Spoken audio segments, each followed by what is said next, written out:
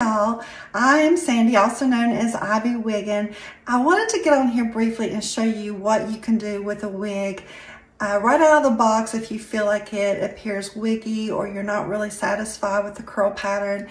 This is Rene of Paris, Avalon in the shade Icy Blonde. I adore this wig. It's a gorgeous color. It's a really cool icy blonde shade, and the style is really adorable, but I will tell you that I struggled with the curl pattern a little bit. I'm a little bit picky on the way my curls lay, and if you have a certain face shape, you may feel like the curl looks better in a different curl pattern. So there are things that you can do with a synthetic wig if you want to kind of work with those curls. So don't lose hope. What you can use is a hot air brush.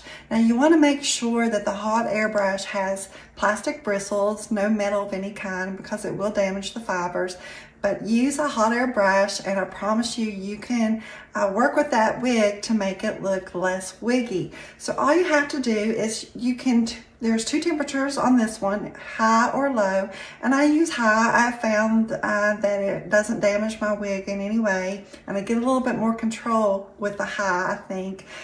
So I will put it on high, and it has this end here to where I can control the brush. So I'll just take a piece of the hair, and you want to keep the hair moving. But use the end of this. This is a Conair airbrush, I'm pretty sure.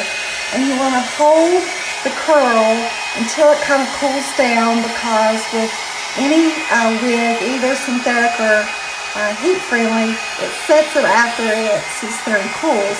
So you see it made a really cute little curl pattern just by using a hot air brush. So do the same thing on this side, but I'm going in the opposite motion.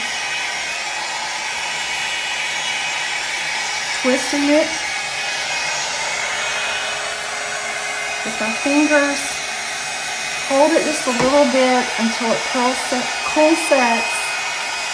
And you can do this all over the wig. So I just wanted to give you that little tip today. Don't lose hope with any wig that you get out of the box. That you can, with a synthetic wig, you can use a hot air brush to fix those curls.